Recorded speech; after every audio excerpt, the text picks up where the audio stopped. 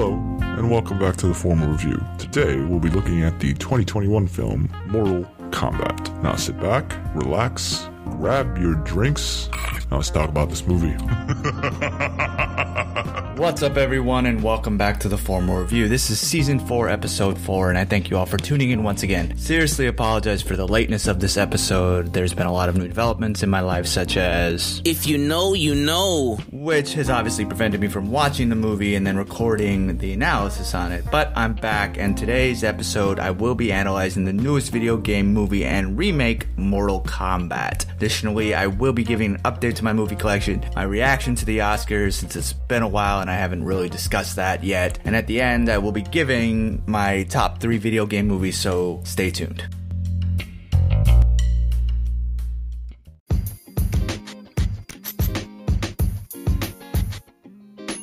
Have you ever thought about starting your own podcast? When I was trying to get this podcast off the ground, I had a lot of questions. Like, how do I record an episode? How do I get my show into all the apps that people like to listen on? How do I make money from my podcast? The answer to every single one of those questions is really simple.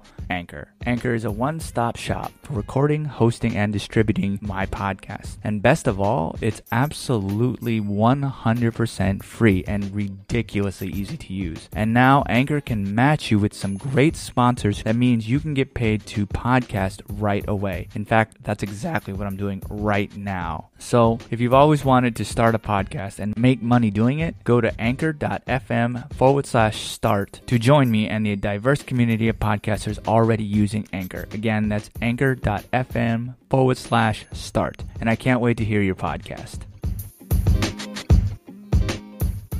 Now, there were 2 big upgrades to my movie collection that I will be going into. The first one is that I was able to upgrade Zack Snyder's 300 to 4K. Now, this movie is now 13 years old, which honestly is pretty wild in itself. And at the time of this release, Frank Miller was enjoying this new career resurgence, and really, Snyder was a filmmaker on the rise. And this was his second film, and while it may not have that much historical truth to it, it really established what Snyder is known for today, and that's his style. This movie has inspired obviously many men to head to the gym and work on their abs. It was shot on 35mm, but a lot of it is CGI. This may not be his best film, but I'll definitely say it's his most enjoyable. And there are probably very few people in the world who haven't used the phrase, "This is Sparta!" at least once in their lifetime. It's obviously a very quotable movie, and frankly, it's full of muscles, action, and that's really it. But hey, it works for those who want to get in shape, and for those who want to oogle at shirtless and attractive men who have six-pack abs. Honestly, what isn't there to love?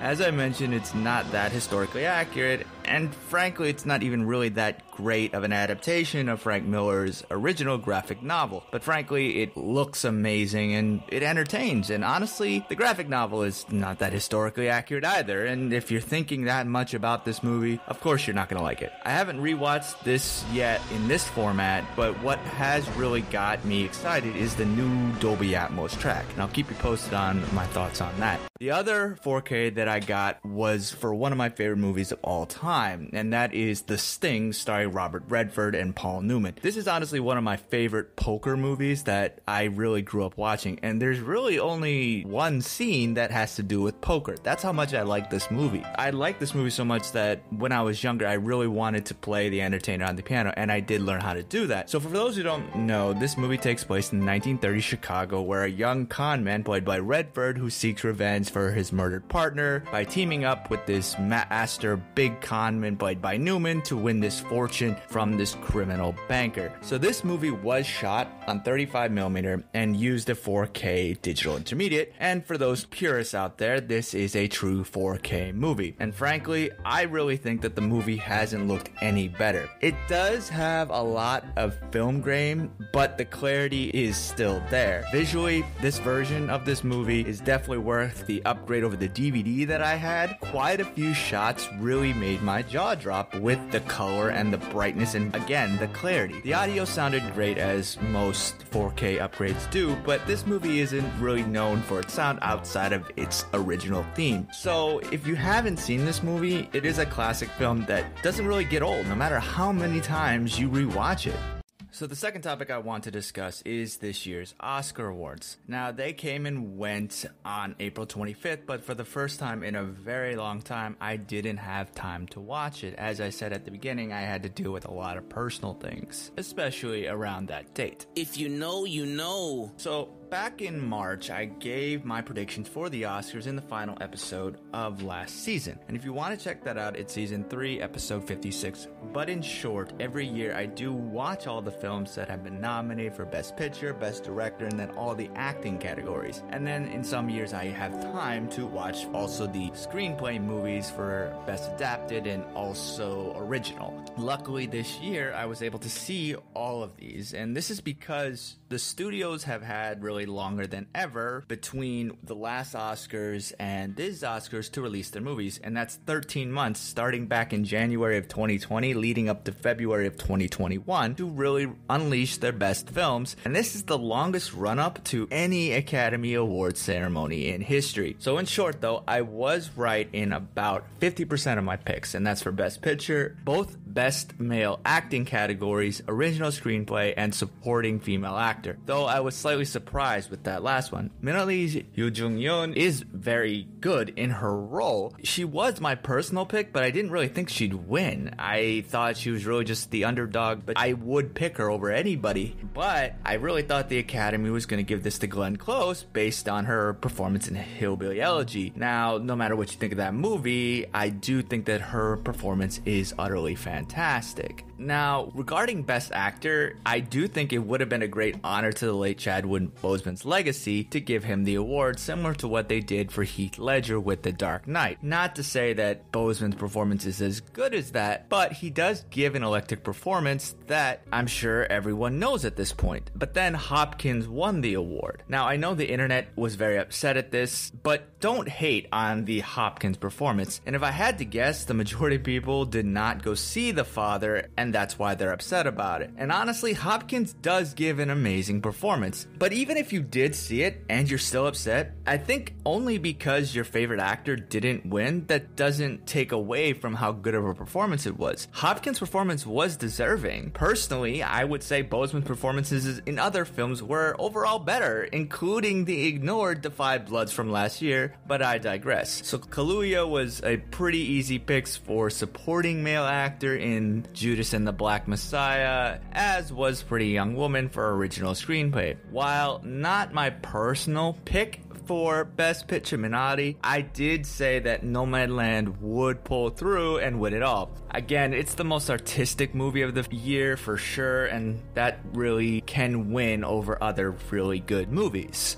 I was very surprised that McDormand won the Best Female Actor award, though I'm not upset about it. That category was arguably the strongest category where honestly, all of the nominees really had a good chance of winning. Personally, I did say that Day was the best, even if the movie that she was in had a lot of problems. And honestly, McDormand was at the bottom of my list, but the differences between the nominees was only so slight. And I had a similar reaction to the Best Directing category. Zhao winning was surprising, but not upsetting. And similar to McDormand, she was at the bottom, though she did do a good job. I would have thought Fennell would have been able to pull out that win. Now, all of the adapted screenplay films were good when it comes to their scripts, and frankly, again, all of them had a chance of winning this. I really thought that Zhao's Powerful Nomadland, White Tiger, and One Night in Miami were the best chances of winning. The Father, I didn't think as much, and I guess was more of a dark horse, but again, it's not upsetting. So that's my quick thoughts on that, and now on to the movie at hand. So let's sit back,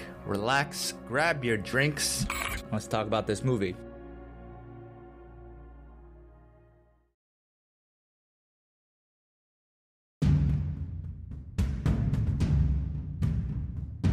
Mortal Kombat is a martial arts fantasy film based on the video game franchise of the same name and is a reboot of the Mortal Kombat film series. It stars Louis Tan, Jessica McNamee, Josh Lawson, Tadanobu Asano, Makad Brooks, Ludi Lin, Chin Han, Joe Tazim, and Hiroyuki Sanada. It is directed by Simon McCoy in his feature film debut, and it was written by Greg Russo, Dave Callahan, and Oren Uziel. So, before I go into this movie, there's going to be some spoiler warnings here, but I will try to keep it vague as much as possible, so not to ruin the movie for you, but I do suggest you watch the movie first before you hear what I have to say about it, so you fully understand everything. And also, I know I talk about this at the end, but the data shows that most people don't listen to that part, so I want to talk about it here and reiterate the importance of leaving reviews on your favorite subscription services. I do read those because I do want to grow, because these episodes are really for all you listeners out there, and I want to keep this entertaining.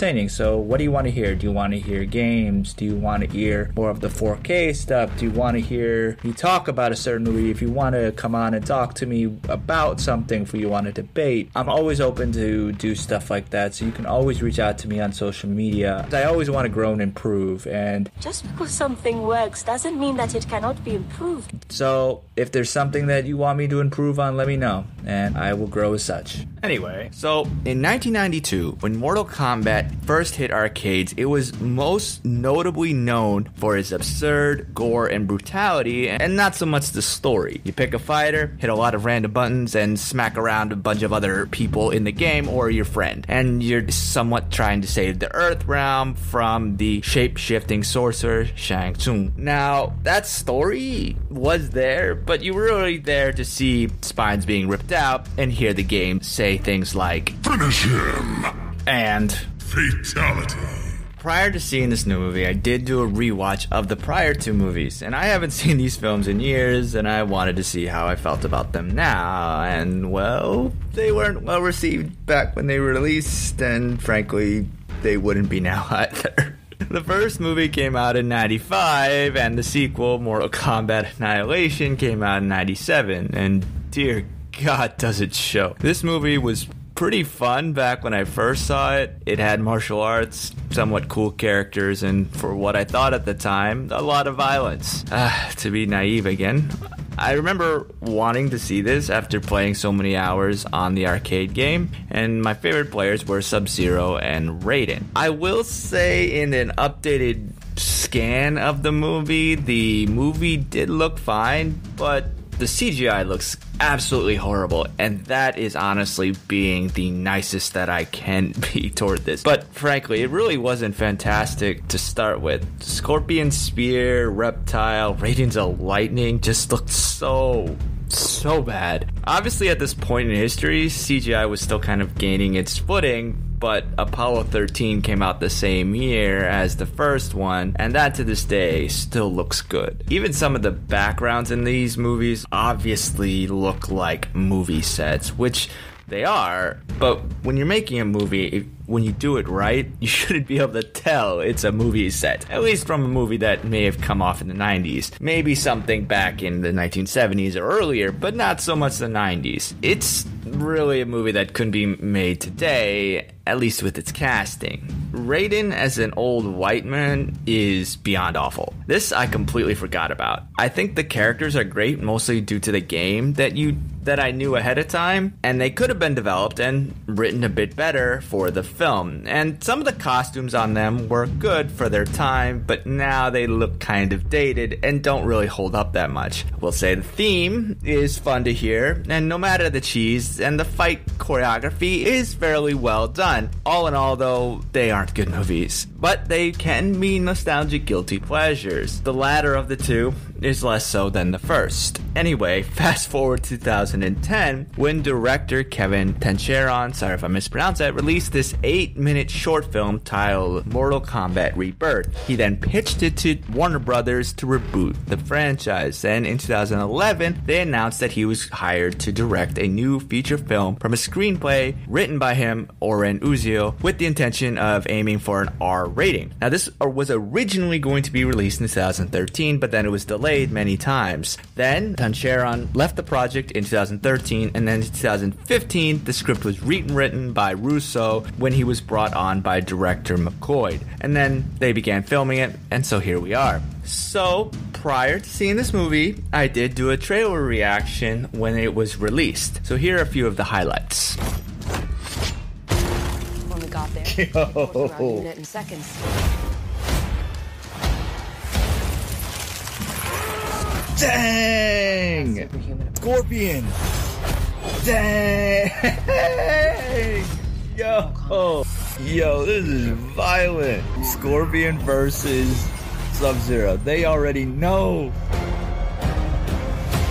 I really hate how much excited I am for this movie. I'm honestly not expecting much, but it looks to be at least fun. So, as you can tell, the trailer definitely hyped me up a little bit. But, like I said, it wasn't one of those things that I was really thinking there was going to be a lot from here. But Mortal Kombat, the game series, is probably one of the few things from the 90s that is still highly regarded. And it's one of the video game franchises that really has a very, very deep catalog of film, TV adaptations, and also video games. Though what's really interesting about the newest movie in comparison to every other one of those other adaptations is honestly just how more Asian it is. And given that it is based on ice ninjas and Japanese thunder gods, this is something that you would have thought to be a good idea from the start. Fortunately, that wasn't the case. So when you analyze the small details of this live-action film, one can easily see the differences between it. For example, let's start with Scorpion's signature rope dart that he uses. In this movie, he uses a kunai, which pop culture usually shows as a throwing weapon. However, historians have documented that this device in Japan was a gardening tool. However, there are some stories that say that it was also used as an improvised weapon. And that's exactly how Scorpion starts using it, by grabbing it up at the moment of desperation before he's rushed by all these ninjas at the beginning of the movie. And in comparison to the first film, well, there's really no or very little explanation whatsoever for it. And there are also a few other changes. For example, the man who becomes Scorpion is an actual ninja during the Edo period, and he has a family that's obviously going to be killed off in the first 5 minutes by his nemesis Sub-Zero. Now, these rivals are played by Asian men, Sanada and Taslim, who are respectively Japanese and Indonesian. Taslim is also of Chinese descent, so both of these ethnicities correspond with their characters' backstories, as well as both of them being trained in their respective martial arts. To compare the other films, only a Mortal Kombat Annihilation featured an actor of Asian descent playing Sub-Zero or Scorpion, whose backstories have always explicitly stated that they are Chinese and Japanese respectively. Additionally, the film has both Scorpion and Sub-Zero facing off against one another, speaking entirely in subtitled Japanese and Chinese, though I'm not sure if it was Mandarin or Cantonese. I don't know the Chinese language like that, but either way. Now, there was also some language different changing between the two when Sub-Zero slips in some Japanese to intimidate Scorpion's terrified family or insult Scorpion, and then he speaks again in a Chinese language. And after their deadly bout, this movie introduces to another first, which is a Japanese actor playing Raiden. Now, as I already talked about, prior to my rewatch of the first two films, I completely forgot that Raiden, which is spelled R-A-Y-D-N versus the correct R-A-I-D-E-N, is played by Christopher Lambert. You know, Tarzan. Razor! Razor! Highlander. There can be only one.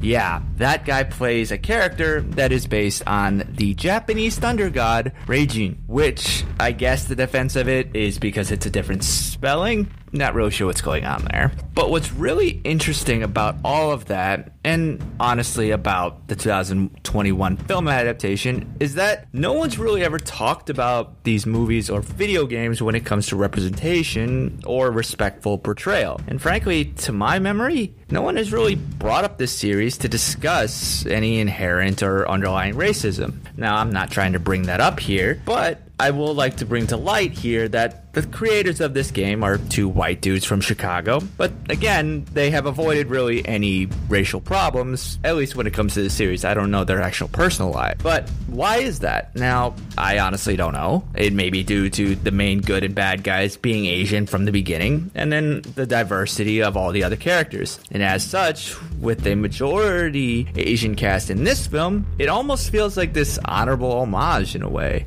When it comes to the rest of the film, though, there's not really much to go off of. There are some interesting ideas that really aren't elaborated on. Liu Kang and Kung Lao are heroes that have already mastered their fighting skills. They're somewhat cocky over their American counterparts, and so over the course of the movie, one would imagine that they would have to become more humble to become the saviors of the realm. But this doesn't really happen. And even though the violence is more mature, the dialogue isn't. Now, one example of this involves Lawson's Kano achieving his Arcana. So the movie states that Arcana is supposed to be tied to a personal revelation. Kano gives his laser eye at the end of a somewhat racist rant that concludes with the line, and this is a quote from the actual movie. Shut up and pass me up, April! So it's really hard to take this movie too seriously. Again, the prior two movies didn't do this well either. Additionally, there could have been so much more going on between Shang Tsung and Raiden, and like I mentioned, Raiden is based on the Shinto storm god region who's supposed to protect Japan from invaders. And that is something that the character's role in the games and movies has always been, but the film barely touched on that. You kind of get it, but it's not really there. And even with the prior films being way worse, this outing still falls short, even with its honestly accurate, gruesome deaths and over-the-top violence, and honestly very unique representations of some of these characters that hasn't been done before. I will say that one big plus is that this film builds from that first scene to a rematch between Scorpion and Sub-Zero. And this was a good choice by the writers because each scene with the two of them is absolutely dope. These are perhaps the two most well-known characters, so to focus on that was a really good choice. And the final fight is fantastic, and both actors are similarly amazing at playing their characters. Other than that, though, the movie's fairly average and, frankly, fairly forgettable, at least from a story perspective. Then again, is much more expected from movies based on video games. There honestly has only been a few actual video game movies that are decent ones, and they are Detective Pikachu, Tomb Raider, and Sonic, in that order. After that, the quality drastically drops. Don't get me wrong, I do appreciate those other movies as guilty pleasures, but they're not good movies. So, what did you think of the movie, and what are your favorite video game movies? Let me know. Hit me up on social media. The Formal Review is on Facebook, Twitter, and the Gram, and also YouTube. The handle's all the same. It's at The Formal Review. And for anyone who has supported me on a financial basis, I thank you very much for supporting me in that way. For anyone who wants to support, you can go to anchor.fm/the_formal_review and click support this podcast, and any donation is appreciated. Thank you all again for tuning in. And until next time, wash your hands, get vaccinated, and wear your mask. And I'll see you at the movies. Thanks for tuning in to another episode of The Formal Review. Cheers, and we'll see you next time.